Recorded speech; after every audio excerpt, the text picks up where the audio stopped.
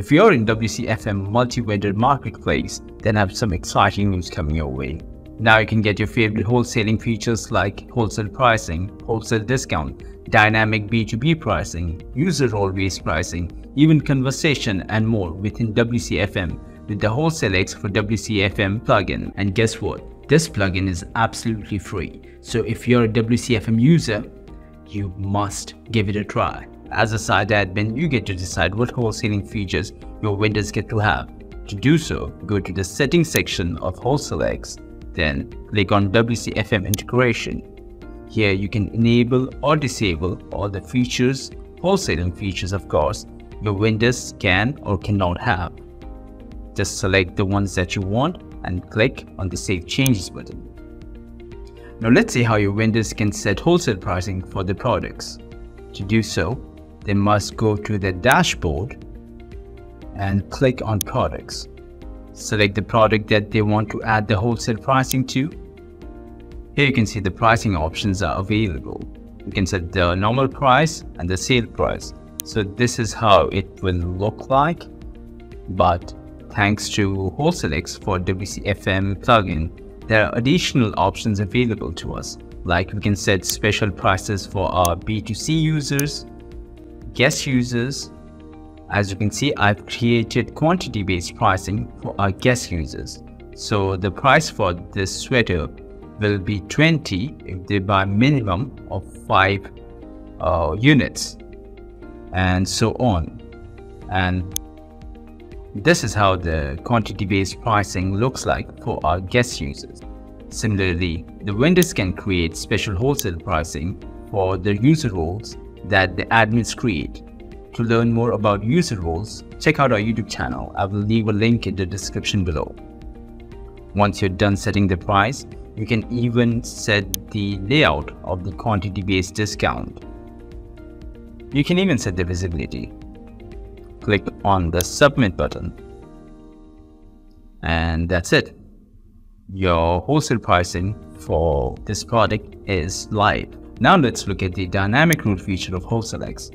With the dynamic rule feature, you can set wholesale prices more dynamically. You can add condition and even set limitations to it. Click on Create Dynamic Rule. Expand the newly created dynamic rule. Enter the name of the rule. Now, select the type of discount that you want to have. There are quite a few rules that you can choose from. I'm going to go and select Product Discount. Then you need to select the user role that this discount will be applicable to. I'm going to select all users, select the product filter, enter the name of the product you want to add the discount to. This is on. Expand the manage discount option, set the discounted amount.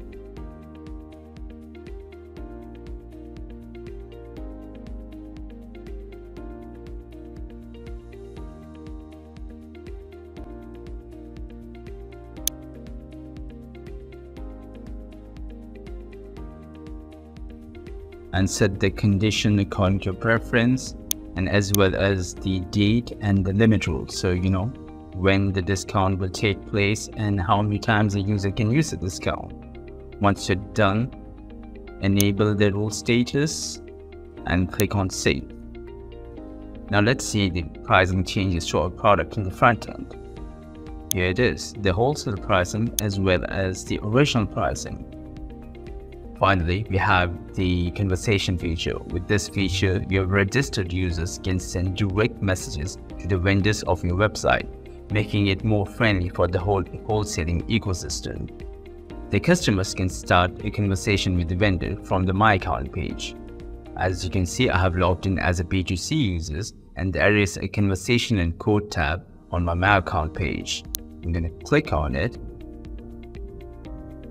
and click on New Conversation.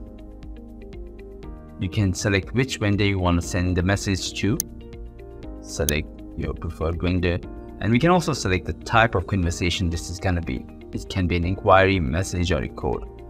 I'm going to link it to inquiry and set the title to Winter Sale.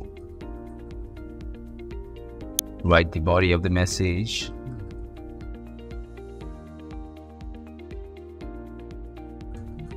and click on Start Conversation.